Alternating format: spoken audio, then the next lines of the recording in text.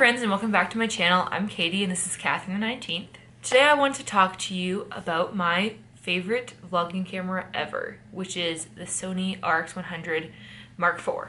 I haven't had a chance to try the Mark V, so I can't compare that, but I really enjoy the Mark IV and it is less expensive, so that's ultimately why I went with it. The amazing thing about the Sony RX100 cameras is that there is so much you can do with them to customize it to your exact needs. Some people use it as a photography camera, some people use it for video, a lot of people use it for vlogging because of that perfect flip-up screen. And so because there are so many varied options, it can be kind of hard to know at the beginning what you should do with it because there's just so many things to customize and change.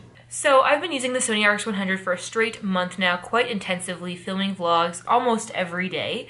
And so I've gotten a chance to figure out what kind of settings I find are most convenient for vlogging. And so today I thought I would make a video to show you those settings. So I'm going to show you how I've mapped out my buttons and just some tips and tricks for using the Sony RX100 for vlogging.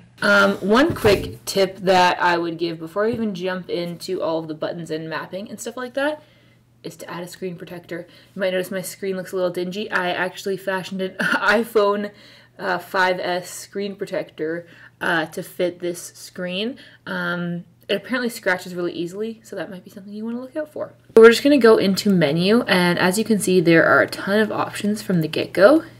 So we're just going to start out under the little cog here on the 5th page, and you'll see that we have the custom key settings option here. So this is where I like to start because this is how you can map out the buttons on the back of your camera to do exactly what is going to be most convenient for you while you're vlogging. I have the control ring set to exposure composition. The control ring is this bit on the front, which can work for focusing or for changing the exposure. So if I go into video mode here, you'll see that when I move the ring, then we see the exposure composition changing. And basically this is just like if it's overexposed or if it's underexposed. To change the actual aperture and shutter speed and all that is a different function. The next customizable option is the C button, which is just down here in the bottom right corner, and this actually gives information. It's the in-camera guide, so if I just tap it now, you can see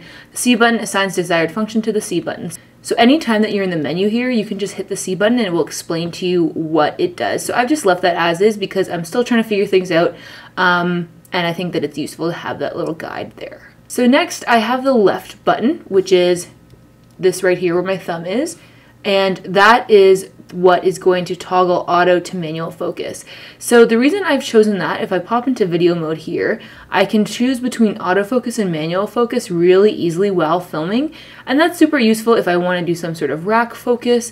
Or the other thing is that it actually also kind of secondarily toggles the focus ring here. So if I have it in autofocus and I start moving the ring, that's going to keep it in exposure composition, which is a pretty useful function. But if I pop it into manual focus, then that becomes my focus ring. As you can see, I'm moving it and it's going in and out of focus.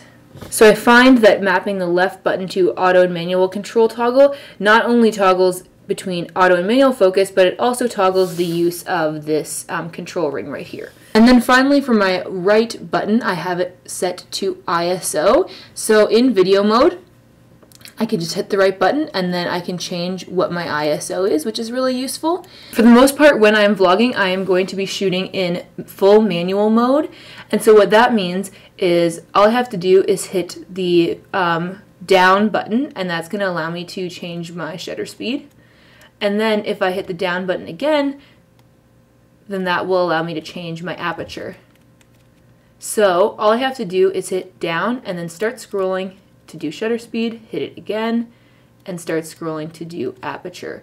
And then once I have that set, all I have to do is hit the right button and I can change my ISO.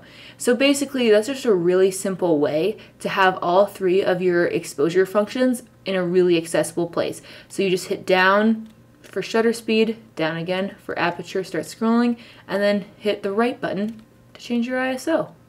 So I find that really useful for shooting in manual on the go. If I wanted to start shooting in manual focus, all I have to do is hit the left button And there I go. If you are a new vlogger looking to use the Sony RX100 and shoot in full manual mode to have total control over your exposure, your focus, all that kind of stuff, which is really the beauty of the Sony RX100. If I was looking to just do totally auto everything, I would continue to use my cheap Panasonic camera because it's great for that. But this allows so much customization and so much control over exactly how your video looks. So I think it's really useful to have the control ring set to exposure composition. Then you get that left button to auto manual focus toggle, which also conveniently toggles the use of this control ring up here.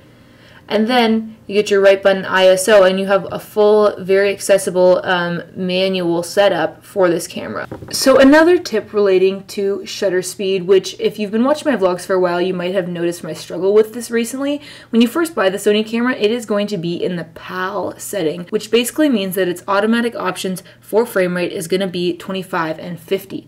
If you live in North America, you might notice that it creates this sort of weird line situation. It's hard to describe other than just by looking at it. It doesn't play well with the lights here. Our lights kind of flicker at a different frame rate than this camera records. So to fix that, I just went in and you select NTSC, which is what I am in now, so I'm not going to change it. But if you switch to NTSC, then you will be able to shoot in 30 frames per second and 60 frames per second. This is a super useful tip. Shout out to Dan for helping me figure this out because I did not know until he went digging on the internet. And this will make it so that you can shoot in 30 and 60 frames per second, which will basically eliminate any issue that you might have with the lights flickering in your videos. So that's it. That's basically how I've set up my Sony RX100 Mark IV to be the perfect camera for vlogging. I hope you found this useful and interesting. Let me know in the comments below what camera you use for vlogging and if you like it or not. If you have any further questions about customizing the Sony RX100, let me know. I can help you work through it, hopefully. And thanks so much for watching. If you enjoyed this video or found it helpful, please make sure to give it a thumbs up. I really appreciate it. Comment below if you have any questions and subscribe for future videos like this and daily vlogs and other helpful tips and tricks about videography. As always, I love you all. I hope you're following your dreams and I'll see you tomorrow. Bye. Areas in YouTube in which I want to improve or my YouTube insecurities. I think it's good to talk about goals and about stuff that we want to improve and to admit, like, I mean, it's pretty obvious probably that I'm not perfect, but like if you're watching from the outside, you don't always know what the person is working towards or what they think they could do to improve their own stuff. And maybe it could give you an idea of stuff that you could do for your YouTube channel to continue to grow and learn, because that's what I'm all about here. It's not about having the views or the subscribers.